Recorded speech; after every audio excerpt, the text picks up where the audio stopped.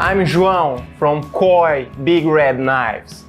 I know it's hard, but you can call me John, okay? So I'm here to give you an introduction to whetstones today. So, you know, a long time with practice, you will make easier for you to make your sharpening yourself and to maintain your knives. And especially because they are your treasured possessions. So we want to take you to the next level. So let's go together today. So we are bringing for you a set of whetstones, which goes from the coarse grit 240 to 1000 and 6000. Which is a polishing process starting here. And we also have a kangaroo leather strop, which is a step beyond what you need for you. Okay, so I'm gonna demonstrate now how the grits work, because you're going to the coarse grit to the finer grit and to the polishment process. You gotta understand how it's gonna work in your blade. So here I have a 240 grit sandpaper, and this is a timber with some black paint. So just to demonstrate you how it's gonna work. So you can see the grooves. So that's what the whetstone is going to do with your blade. So it's a kind of a meticulous process, but you'll have a lot of fun doing it yourself. Because what usually happens when you take your knives for somebody out there to do your sharpening, they're gonna do it freehand and dry sharpening in a high rotation, heating up the blade, and that's all that you don't need to happen with your knife, right? Because you're not spending $300, $400 for a marvelous knife, and you're gonna give it somebody that is not gonna take as much care as you do, right? So let's do it the right way. So this is the 240 grit, and now I have 1000 grit, which is starting the polishing process, right? The same black surface. You can see the difference. So I can see the timber at the back there, and here is slightly sanded, so it's a more smooth process. And then we go progressively through the stones. So now I'm gonna make a little test for you. I'm gonna show you a very sharp knife and a dull knife.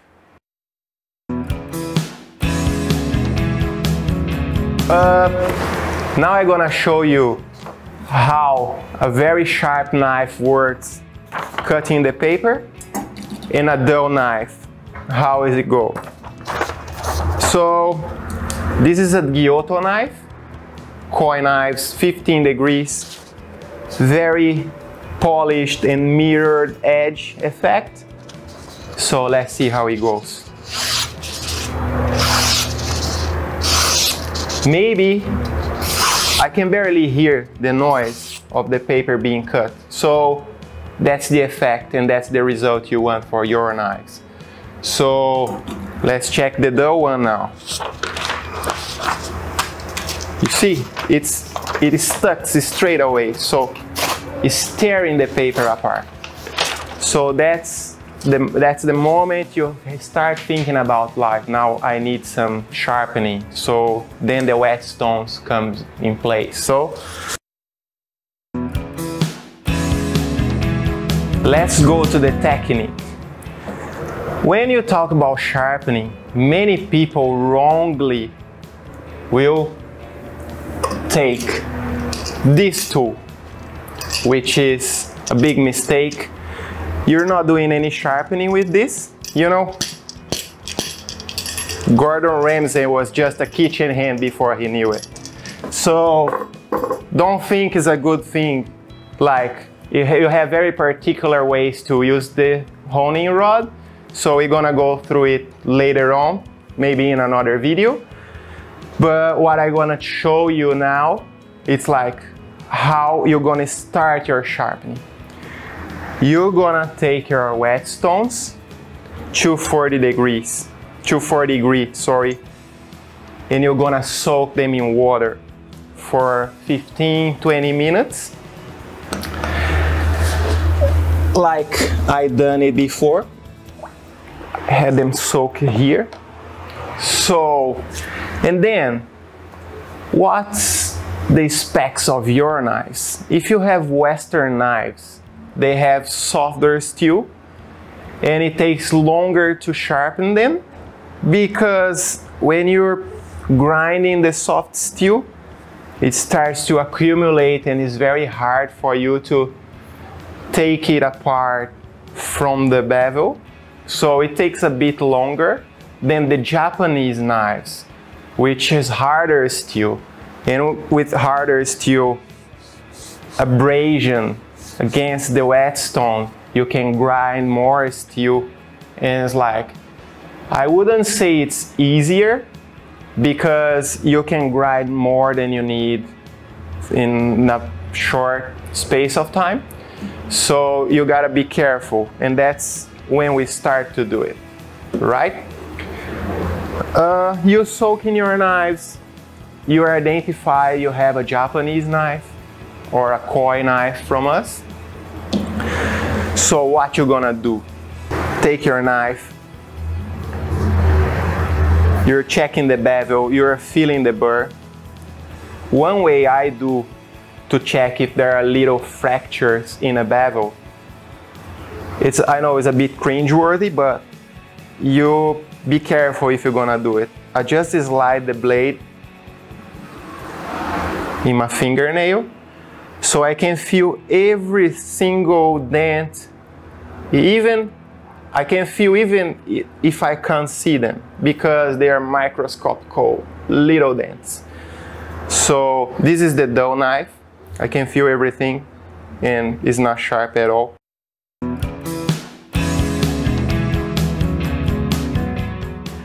Most of multi-purpose knives, they have the angle sharpened 14 degrees or 15 degrees, sometimes maybe above.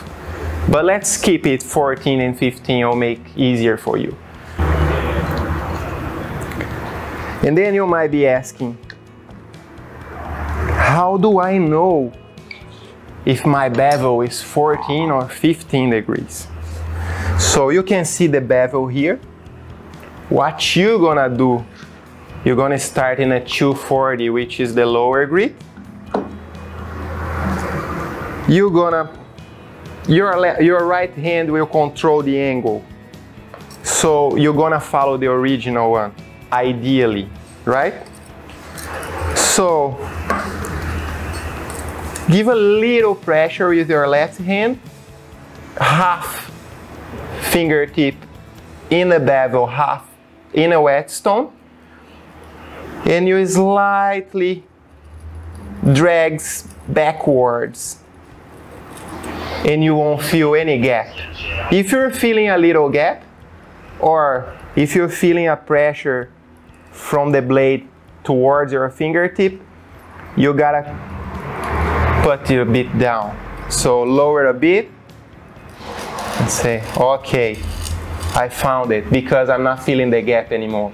So you're following the original bevel now.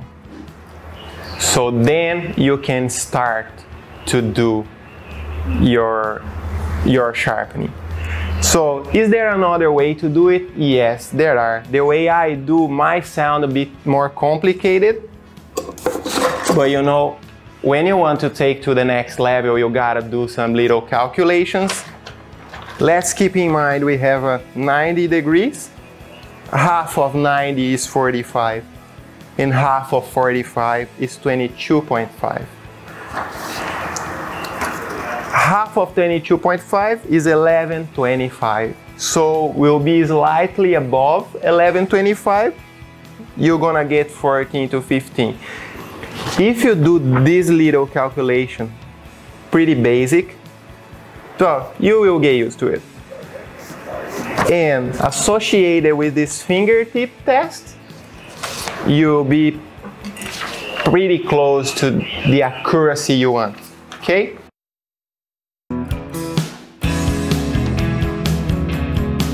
As I previously said, your right hand will keep the angle and your left hand will put some pressure on the blade. So you need some pressure, and this pressure might be in between 5 and 6 pounds, or 2.6 to 3 kilos, which is, it's a good amount of pressure. So something, you can use the scale to get to that good pressure, otherwise you're not gonna grind enough and you won't be satisfied at the end. So this said, let's go to the process. Okay, 240 grit. Keep a little bit of water aside. It's just a little bit because the stone is already soaked. So water in there. Beautiful. That little pressure. I will start with the back and forth technique. Just remember, the amount of strikes you do in one section, it gotta be the same for all the sections you're doing, right? I got to the right angle. You release onwards, pressure backwards. Release onwards, pressure backwards. Release onwards, pressure backwards. 3 strikes, next section. Release onwards.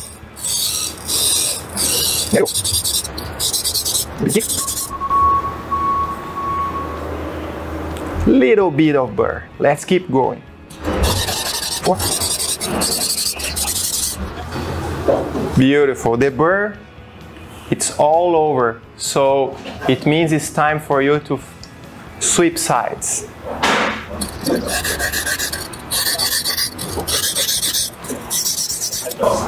Can feel a bit dry, a bit more water. You can see here that we have some remains of steel with a bit of whetstone. This compound is gonna help in the sharpening, so don't clean it, okay? So now I'm gonna show you the different technique, which is the sweeping technique, which you're gonna slide the blade across the whetstone in a full length in one strike. So keep the angle with the right hand, and here we go. Just remember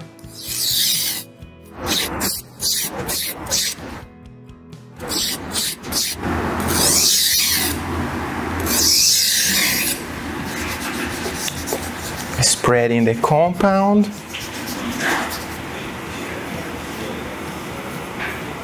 I can feel slightly. Let's keep going.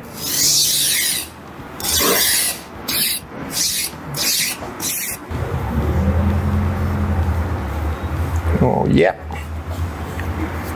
Let's change size. Yeah. Clean water.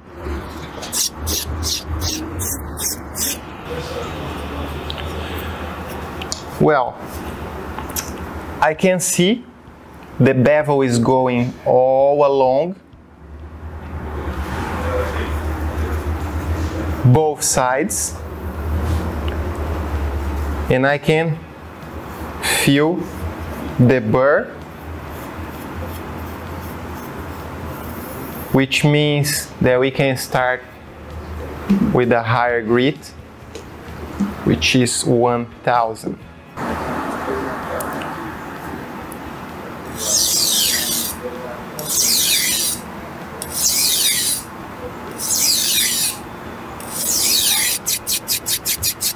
Again, we can see the compound here.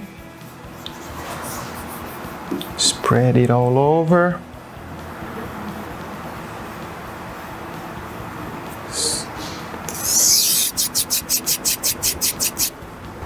Cool, I can feel the burr now.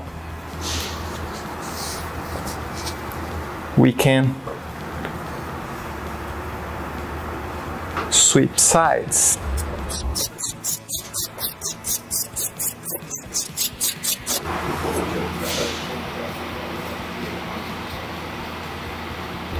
I can feel the burr. So now we're gonna do one each side, because from now on we are taking the excess, taking the burr out, and then we're gonna refine the polishing process. One side, the other one side, again, and so on. I can feel way better now.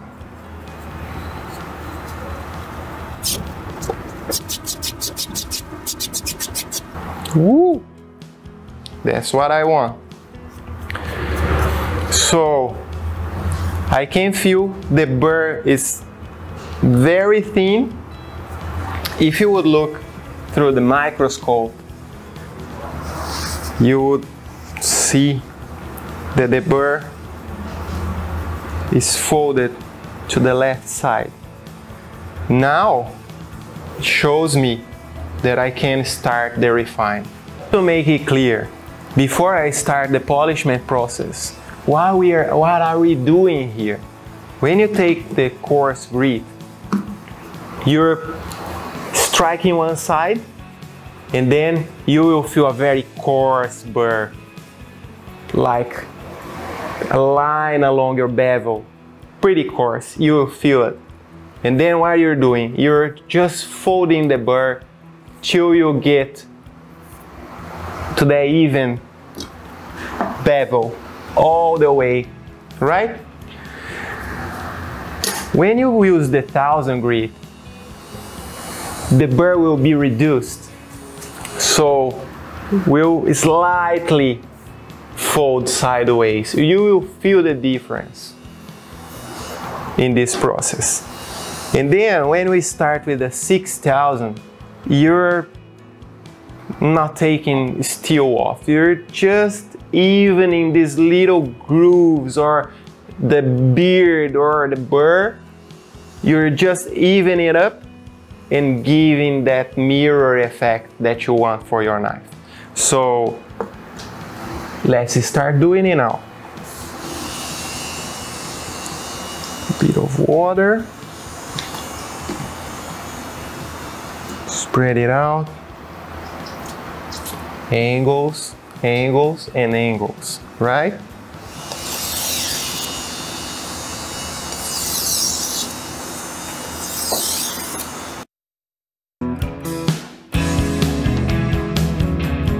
Along the whole process, if you don't have that confidence, I have a cardinal sleeve for you, which is gonna make it easier. I use a clamp. You can find it very cheap. This I got from Japan. And it keeps your multi-purpose angle 14, 15 degrees. And it's very easy to use it. So I'll do a demonstration here. You clamp in your knife like that. And then you slide it up.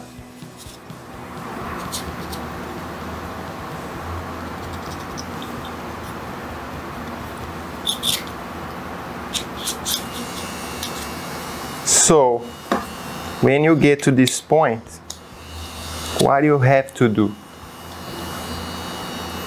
You have to keep it straight accordingly to the spine.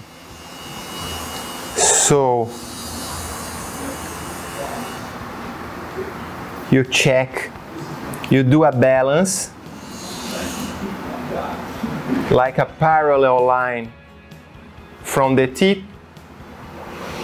to the end of the bevel. And then you make it parallel to the clamp. They have the instructions in a box. It's not gonna be a big deal for you to do it. And then you will keep the angle all the way. However, the best method for you to use the clamps is the back and forth, because when you go sweeping, you can use it as well, but you gotta get used to it. The sweeping method, you're gonna put the clamp out. So if you're, if you're not familiar with this, the clamp is gonna go into the edge of your whetstone and it will make you upset. So you use the back and forth method and you'll be alright with this. So keep that in mind. The clamp is a good thing to do if you're not so confident. So let's keep going then.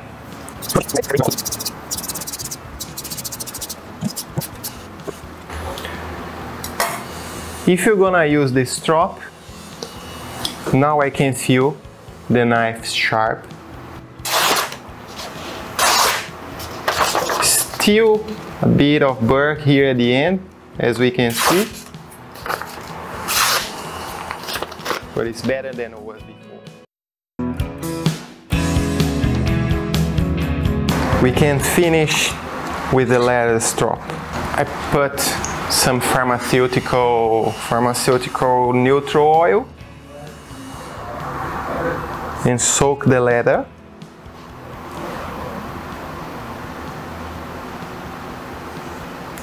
All the way.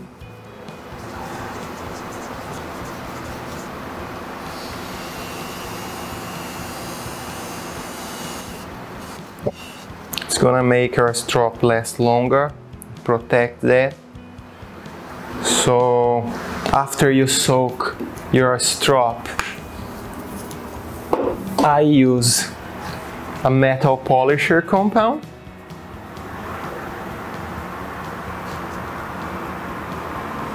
All along. At this point you're not taking any steel off, you're just polishing. This compound is very cheap, you can find it anywhere. And then you just be careful, it's very slippery. Protect your hands.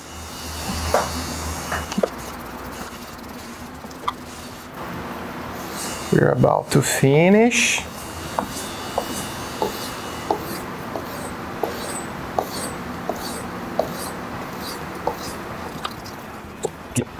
As more you do it, it's more mirror effect you're gonna get.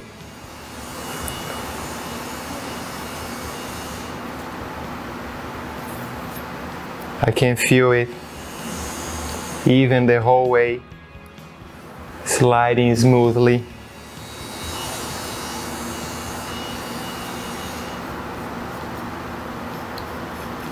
And yeah, and the secret of everything is the practice. The more you practice, you're gonna master it. So it will take less time and you'll be satisfied with the results of your knife keeping, like maintenance, and that's the way to go. We are knife lovers.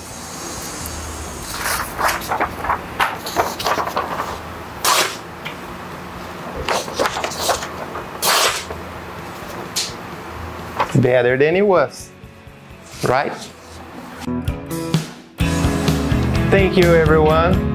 I would like to invite you to follow us, KOI Knives and Big Red Knives, on social medias, Facebook, Instagram, and keep on going with your sharpening.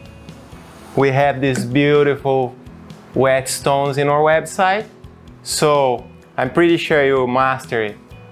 Thank you.